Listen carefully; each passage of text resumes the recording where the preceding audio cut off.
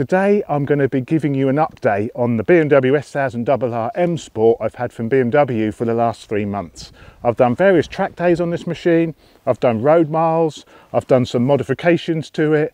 It's time for a mid-term update on this amazing bike. I've been a little bit short on content on this machine, so it's about time I gave you a great big fat update with how I'm getting on with this bike. So sit back, strap yourselves in, get yourself a cuppa.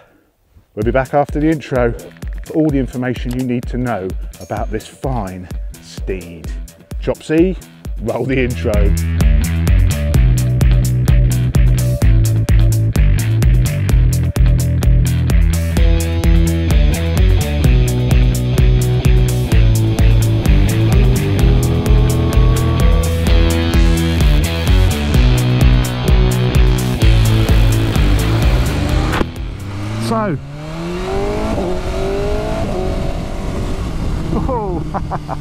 So the BMW S1000RR M-Sport, as this one is. Now this isn't my bike, as I mentioned at the beginning. This is BMW UK's machine. This is my long-term test for the season basically. So I picked this bike up 3 months ago. So I've had this bike 3 months. I've done various track days with it, I've done road miles, I've modified it lightly as well, you know. So I've lived with this machine for 3 months now. So this is my mid-term update really of where I am with this bike, what I think to it. And then when I was lent this, I always had in mind, and as I have done in the past, every long-term bike I've had in the past I've ended up buying. The GSXR I had from Suzuki, the KTM 690 last year, and now this RR this year. And I'm very close to saying I'm going to have this machine at the end of the year, because I am absolutely loving this bike. I actually borrowed one of these last year to do, I had it for 2 weeks to do, you know, a 2-week review of the machine. And I said at the end of that this is a sports tourer. I said this is a sports bike, but it's also a sports tourer. Now that was quite a claim, and that's one of the reasons why I've actually got this year, because I wanted to prove that point. Is this really a sports tourer? And yes, it is incredibly comfortable. It is without question the most comfortable sports bike on the market, without question. The riding position is very, very comfortable for a sports bike. You know, I'm not talking about compared to adventure bikes, but for a sports bike this is very, very comfortable. The bars are quite close to you, the pegs aren't too ridiculous, you know, you don't duck forward on it too much. Now I've done some mods too. We'll talk about the mods in a minute, because I've done a fair few mods to this bike to improve it, to make it a little more comfortable. So we'll do a walk around and I'll go through all the mods I've done to this.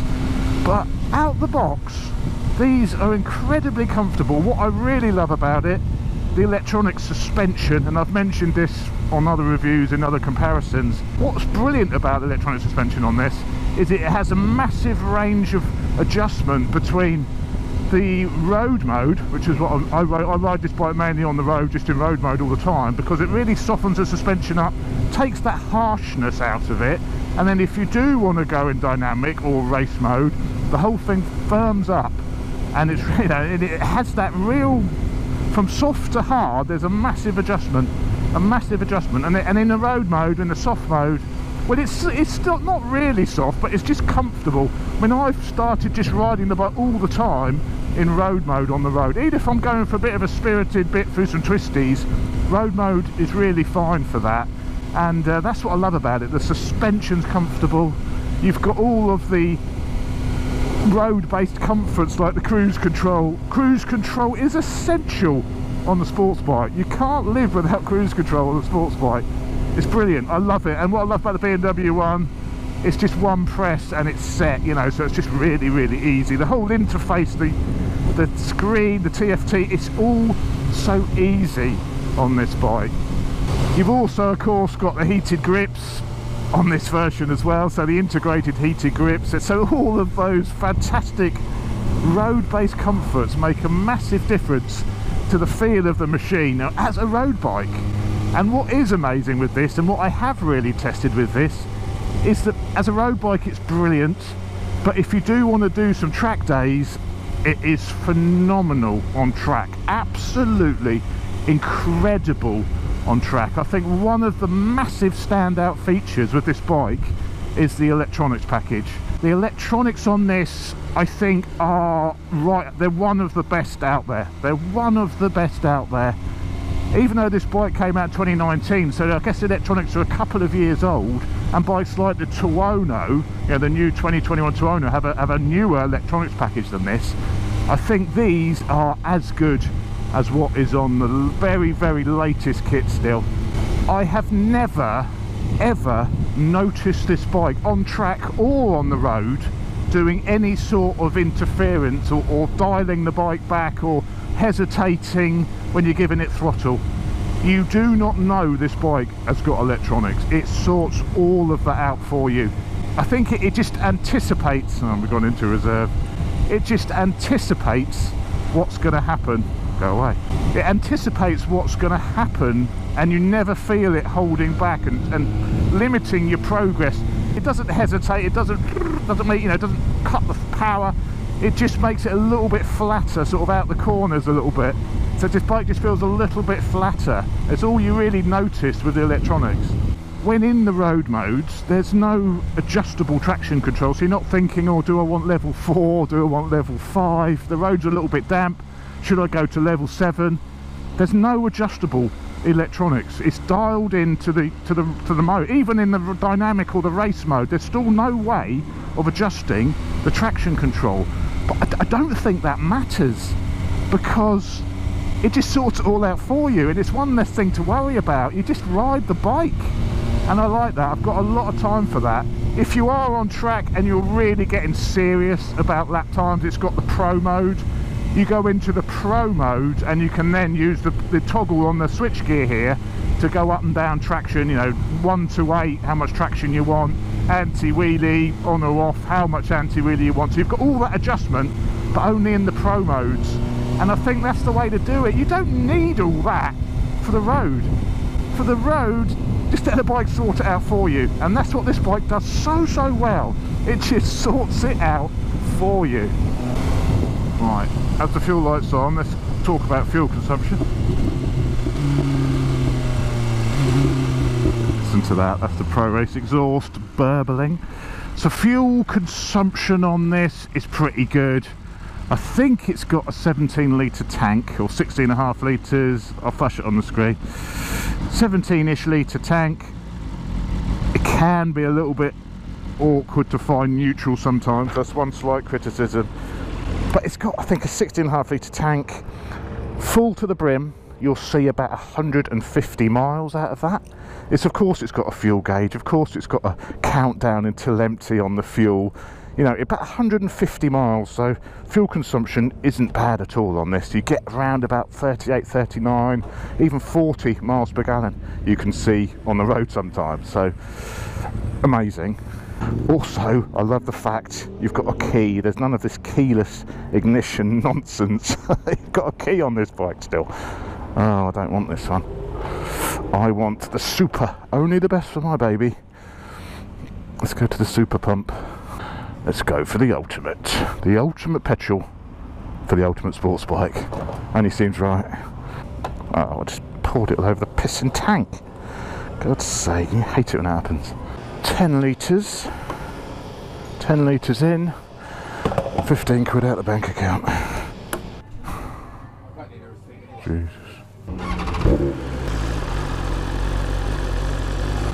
Another nice feature, which sounds like a silly thing, the hill hold control. This has even got hill hold control. I keep boring all my mates with this, saying, oh, hill hold control's on. But what a practical thing. Just to, when you're on a slight incline, it realises it's on an incline because it's got the IMU, and it just sticks the hill hold control in, so you don't have to cover the brakes if you're on an incline. As soon as you let the clutch out, you know, or pull away or whatever, it just automatically turns off. Or you can double press on the, see it's rolling back now, you can double press on the brake lever, turn it on and off. Just a little road-based features like that. It's lovely. So as you can tell, I'm loving this bike. I mean, look, it's even telling me, because I've got the app on my phone, the BMW app, it even tells you the speed limit of the road you're riding on. So this is a 60 limit here. Well, it's going into a 50 here, so let's see if that updates. It's going to go into a 50 in a second. Is it still? So yeah, 50. I better slow down, put the cruise control on, keep me at 50. But when it's still, you know, little things like that. Again, the speed, how often do you think, oh, what's the speed limit on this bit of road? I'm not sure. Tells you on the dashboard. And by the way, ignore the warning light on there. Ignore that, gloss over that. That's my own doing. I'll tell you why that's on in a minute when we do the walk round. To add to the road-based features, this also has turn-by-turn navigation, you know, through your phone, and I've used it. Again, you need the app.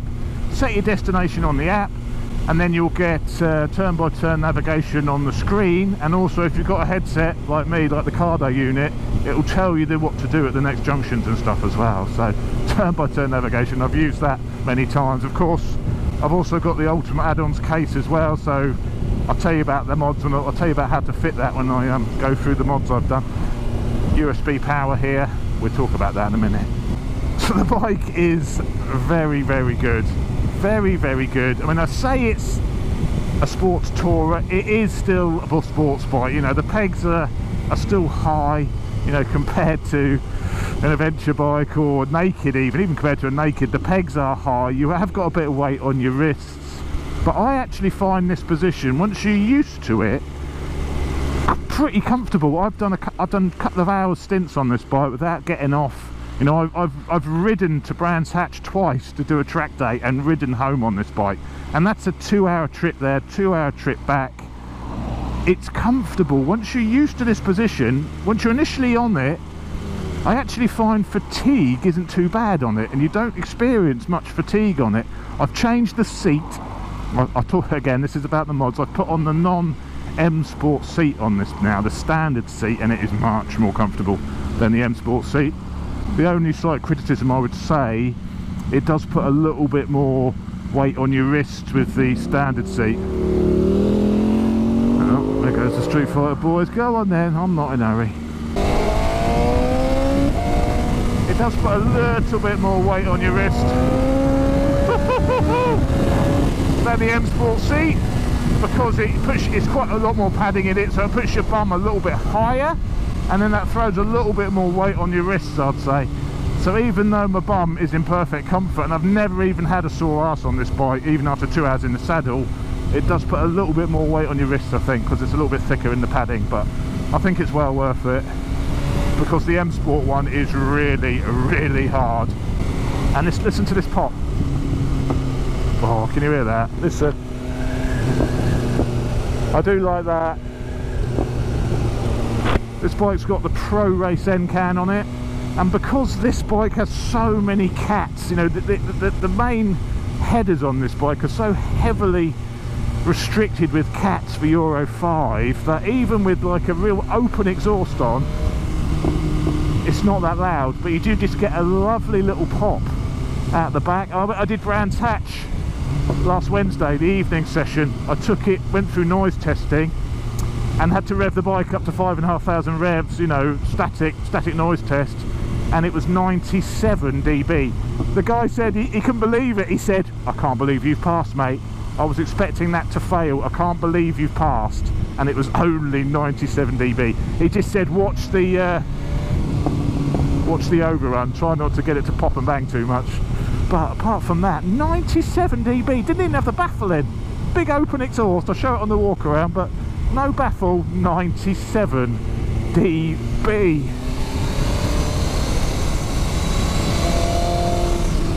That's another thing I like about this bike. As a road bike, it's not too noisy. It's got the old valve in the exhaust, so you know, when the bike is under 5,500 revs, or between 5,500 and 6,000 revs, the valve is closed. So through town, like now, perfectly quiet, not noisy. So when you start up in the morning, it doesn't upset the neighbours. And then you go over 5,500 revs, see if we can get around the corner without touching the bars. Shouldn't really do that. But when you go over 5,500 revs, the valve opens and then it's noisy. But if you're on the motorway at sort of 80, 85, the valves open, and then you get a lot of volume then at like 85, and you've got that slight droning sort of sound because the valve is open. It's sort of over 5,500 revs, 6,000 revs. So but I really like the fact that this is so quiet, and if I bought this, I know what I'm like, I'm going to want to put a full system on it, especially as the stock system is so ugly. There's no other word for it. It's so ugly, the standard headers on this bike, and they're not even covered standard, you know, you can see them all. So I probably want to go full system, but then I wouldn't want it too loud, and then you've got to worry about track days. So I don't know what to do. If I buy this, I will go full system, but I don't want something ridiculously loud, because I actually enjoy that this bike is nice and quiet when you want it to be. And then as soon as you give it full throttle, go over 5,500 revs, it all opens up, you've got that lovely inline 4 noise. The cruise control on this is also very, very good. As I said, it's all activated with one press, but there's no limitation on speed, so you can activate it at any speed in any gear, and you can change gear with it on without it deactivating. Can I change down? No, you change down and it turns it off. But there's no, some bikes you've got to be in 3rd gear and above, you've got to be over 30 miles an hour or 31 miles an hour, which is really annoying on the Aprilias. This will just work in any gear, and you can even change up when you've got your cruise on as well. Practical, you see.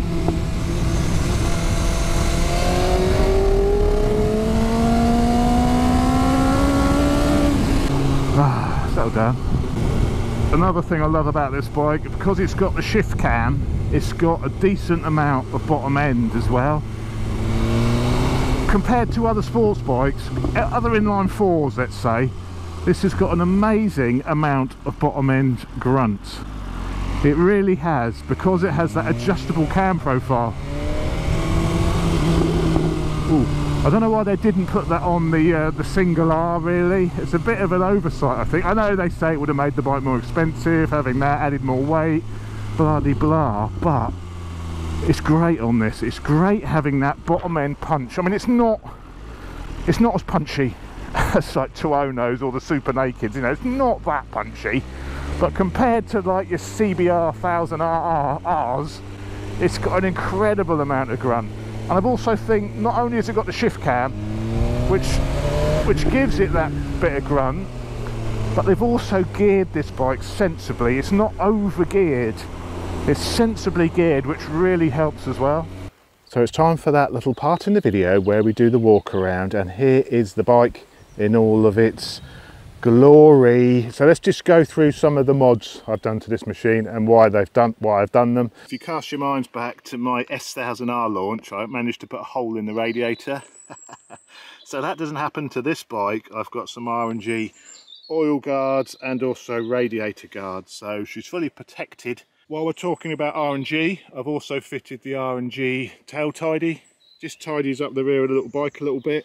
Now, on the dashboard I do have a warning light, which I mentioned. That is because I've currently got no number plate light on the bike, because to fit this R&G kit you've got to cut the wires to your number plate light and wire in a new one. Because it isn't my bike, I can't be cutting the standard loom, so at the moment I've got no number plate light, which is what that warning on the dash was. Bumblebees love it, and it's well waxed. Look at him sliding around on there. Go on sir, on your way. Other modifications which you've seen is of course the Pro Race exhaust. As I mentioned, 97 dB static test at Brands Hatch. That's without a baffle. And just look at the opening on this thing. This is basically just a straight through can. 97 dB because of all this integrated cat system we have here. That is the flapper I was telling you about. That's the flapper which basically makes the bike noisy or not. So when you're under 5,500 revs, it uses this little bit of pipe, which is why it's so quiet, this little skinny bit. Over 5,500 revs, this opens and you get the full pipe width. So that's why it's so quiet. One of the few things I don't like about the cosmetic look of this bike is the fact you can see all this exhaust underneath. It's not very attractive, and you can get belly pans which cover this up in carbon. So if I buy this bike, which I think I might well do, I'll probably get a full system for it anyway and hope it's not too noisy. I don't know. Or I'll keep this one but get a full carbon belly pan and cover up that exhaust. That's what I may do, and then I can keep it quiet for the roads then. Other mods you've seen is of course the crash protection. GB Racing crash protection and their pucks. So that's sort of sensible protection really, especially if you're going to be taking the bike on track. Other things I've done, which I've mentioned, is I have fitted carbon fibre fairing infills and carbon fibre tank shrouds. Now, standard, these look a little bit plasticky. This great big piece here is just normally like a not very attractive looking piece of plastic.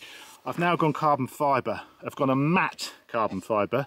I sort of wish I'd got shiny carbon. I'm not sure I like the matte now I've got it on the bike, but I went matte carbon. These are from Moto Composites. Now a lot of these aftermarket fairing panels, these pieces here are normally like a separate bit of plastic which plugs into these panels, and there's like a cutout. On these aftermarket panels, because it's quite complex, all the fittings where this plugs into, they just do this as one big piece of carbon. So this is just one big piece of carbon. I sent the 2 plastic pieces off to Christian at Crispy Designs, and he made me a sticker to stick onto the carbon so it looks like you're using the factory infill panels, because without this bit here it looks really weird just being all carbon. It doesn't look right, the lines of the bike don't look right. So this is actually a sticker on top of the carbon fibre. So if you've got one of these carbon infills here but don't like the fact that it's just too much carbon, contact Crispy Designs and he'll be able to send you one of his sticker kits to stick on that stick on that bit of carbon, and it just completes the bike. Without that piece on there, it just doesn't look right. It's just too much black here. It just doesn't look right, and that little sticker kit just finishes it off. Other mods, as I've mentioned, I've fitted the standard seat. This is the standard sport seat. It's more padding here. There's more padding all round basically. The M-Sport one, even though it doesn't look as nice, doesn't have the nice little logo, it is much more comfortable. I've also fitted some Evo Easy Grip tank pads, guards. What I find with these bikes, to make them comfortable, you have to really grip the bike with your legs. So you really need something to grip onto here. I'm not overly happy with those clear covers. They're a bit sort of smokers yellow. I wish I'd got the black ones. I thought they'd be a bit more invisible than that. They've got a bit of a yellow tinge to them. I'm not 100% happy. I've found the best solution for tank grips for this bike. So if you know of a better tank grip, let me know, because I'm not 100% sold on those, if I'm honest. And on track, you absolutely need those to grip onto when you're hanging off the bike. So I prefer the look without that, but I'm not sure I like the smokers yellow versions. I should have really got the black, I think. I fitted a darker screen. I fitted an MRA screen, just basically to make it look a bit better. I was going to get a bigger screen, but I think bigger screens just direct more air into your helmet, so you get more, that goes up higher, so you get more air just hitting your helmet. So I went for the standard height screen because yeah, I've had that before with my H2. It's just more air at your helmet if the screen isn't above your helmet line, you know. And I didn't want a massive great big screen because it looks ridiculous, so I just wanted that sort of tinted look really. It makes the front of the bike look much meaner with that dark screen. Did Brands Hatch on Monday night, and I've sort of destroyed the standard Metzlers now. These are the Race Techs. They've not done bad. They've done, I think now, 2,000 miles, but that includes 2 days at Snetterton, an evening session at Brands Hatch, and the California Superbike School Level 2 at Brands Hatch. So they've done a little bit now. I think Brands Hatch around Paddock, not Paddock Hill, was it Clearways? The final turn before the strut, I think it's Clearways, where you sat on that corner at sort of 120 giving it beans. It's just ripped chunks out of it. I did drop them down to 25 psi, but still it's ripped chunks out of that tyre. So they're actually worn down to the wear bars on the right hand side. The middle is fine. The left-handers are fine, but because Brands Hatch is just such a right hand heavy circuit, it's just yeah, major trauma to the tyres on the right hand side. And that is it really. That is all the mods, all I've done to the bike. I've had no issues, 0 issues. I've done 2,000 miles on it now, and I've had 0 issues with this machine, and it's done a lot of track work. It's incredible. It is incredible. I do love her. Ooh, I love you. I'm bigging this bike up big time, aren't I? You want one yet? It is very, very good. Downsides, there are a couple of little niggles I have with it, and they really are niggles. Probably the main one is the bike does run quite hot. It's a hot bike. It's nothing like some of the Ducatis, you know, the Panigale based V4s. It's not hot like that, but it's hot compared to the GSX-R. You know, it's hot compared to a lot of other bikes. The frame gets quite hot to the touch. The fan comes on quite... They tend to run about 100 degrees, sort of is considered sort of normal running on these. So if I go into my vehicle, yeah, 100 degrees, it's running at 100 degrees right now. So they do run a little bit warm. So the fan will come on quite early and it will blow hot air at you. It's not really annoying, but it's just something I've noticed about these engines. And they've always done that. They've always been hot runners. Other downsides is there is a little bit of buzz from through the bars. Now, there always was on the S1000R. There's a little bit of buzz on the bars. I'm actually have bought some Evo Tech bar ends which are meant to be specifically weighted for this bike to minimise those vibrations. They should turn up next week, so I'm going to see if they make a big difference to the vibes. I mean, I'm sort of used to it now. It's not that bad, but it's just something again to mention. It's slight. The GSX-R 1000's the same. It's a little bit buzzy. I think this is probably about the same as the GSX-R. I wouldn't say it was any worse, but it's just something to bear in mind, something to point out. What I do really like, I always get confused which way you've got to twiddle the little whiz wheel here, but I really like the sports dash. If you're going on track, this dash is amazing with the lean angles. So when you turn the bike on, it remembers what lean angle you've done. So every time you turn the bike on and off, it resets the maximum lean angle. So I've done 39 degrees to the left, 35 to the right already today since I've had the bike on. Or since I've filled up with fuel. So, you know, that dash is brilliant. You go on track with that and it is so good. It's so clear. I love just like the dash on this bike is the best. I think it's the best dash you can buy. It's still the best dash you can buy. Look at it, the layout of it, the quality of the dash is incredible on this, and what it displays, what it tells you. ZH2, it is the best dash in the business. The best dash in the business. Gives you the brake pressures, your DCT intervention. When I go on track and I set the camera on here on the stem, and you go for a session, you can see the lean angles. You can see actually I could have been giving it more brake in that corner. You can see how much brake pressure you've been applying, how much intervention the traction control's been doing. That dash is incredible. I've toyed with getting a Super Naked, as you know. I keep mentioning Super Naked, should I buy one? And it's really, if I buy a Super Naked, I can't buy this. And you know, I've tried all these bikes, and when they've been in the garage, the one I've wanted to ride has been this. And it's because of that I think I've decided I'm going to buy this. Yeah, okay, these aren't, you know, it's a fantastic machine. It's so capable. It's got everything on it. It's comfortable. It is a little bit soulless. I mean, compared to an RSV4, you know, compared to a V-twin, BMW are brilliant. You know, this bike's a work of art, but it is, you know, it's a tool. It's an incredibly good tool, but it is a little bit, you know, it's lacking that bit of flair like some of the Italian bikes have. You know, it's BMW engineering at its best. It lacks a little bit of passion, perhaps, a little bit of flair, a little bit of je ne sais quoi. But it's just such a damn good bike. I don't care that it could be considered a little bit sterile even. I don't care. It's just fantastic. So there you go, guys. There is my mid-season update on the long-termer, the BMW S1000RR. I haven't finished with this bike yet. I've got a big mammoth trip planned to Cornwall on this. I'm doing a mammoth trip to Cornwall with Teapot One. He's going to be on his GS, I'm going to be on this, and I'm going to prove, or attempt to prove, that this is a fantastic bike to munch miles. We've got a really long day in the saddle going to Cornwall.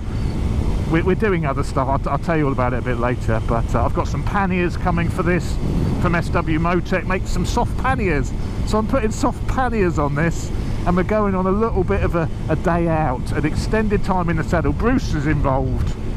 You know, if Bruce is involved, it's going to turn into an endurance adventure, and it looks like it is, so that's to come. I've also got more track day stuff to come on this, more road mileages, more road trips, but yeah, I'm loving it so far, guys. I am loving it. This is power level so 1, far. which is full power.